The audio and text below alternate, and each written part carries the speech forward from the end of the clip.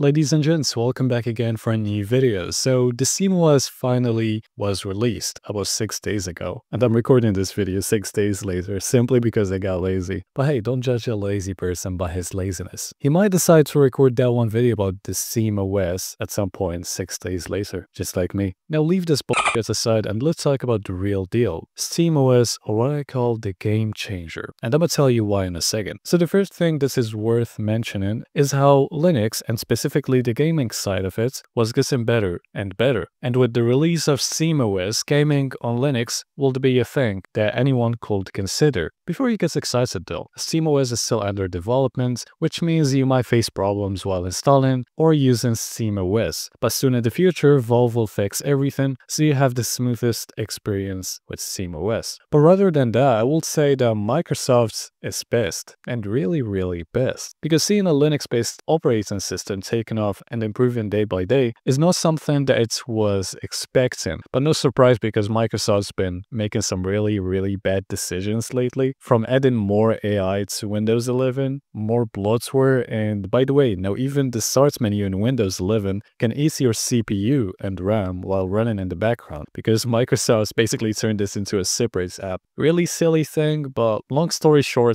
Microsoft is not doing well, which might be a great opportunity for a lot of people to finally realize how bad is that spy company. But hey, before you get triggered, me myself, I'm a Windows user and currently using Windows to record this video. Windows 10, not 11 by the way, I'm never gonna install that shit anymore. I usually don't use Windows, but because I bricked my Guru bootloader for my Linux installation, I had to use Windows, and that's why I recommend dual booting. Because if you're lucky just like me, one of your dual booted operating system won't break while the other one already broke down, and you will be able to use it just fine. Now, leave that aside. SteamOS have some limitations. One of them, which is most important, is that being compatible only with AMD CPUs. So if you have an Intel handheld, I'm wondering why will that be a thing in the first place? Or let's say if you have an Intel machine, SteamOS won't just work. Maybe in the future, but not now. And also, before you think of installing it on your laptop or desktop, this has an AMD chip of course, know that it's not going to be an easy task. If we go down here, then click over here, then go all the way to the bottom, you will see a short tutorial on how to install SteamOS on the ROG Ally, for example, or the Legion Go or the Legion Go S. 3 handhelds only, but if there is anything else that you have and that is not available in that list, I think you'll be able to install SteamOS just fine if that one handheld has an AMD CPU, something similar to what the Steam Deck has. Honestly, I was really excited to just install SteamOS, but once I heard that it's exclusive only to AMD, I was sad, bro. Like, I have no AMD based handheld or laptop or whatever. But hey, Buzzites exists, the little brother of SteamOS. The only difference is that Buzzites is based on Fedora, while SteamOS is based on Arch. And yes, you heard me right, Arch Linux. As a summary, I would say SteamOS is really recommended if you want your handheld to feel like an actual gaming thing instead of feeling like a laptop with triggers and buttons on top, because Windows 11 is something you will see on your laptop or desktop. It doesn't fit well when it's installed on a handheld. That's my opinion. Yours might be different,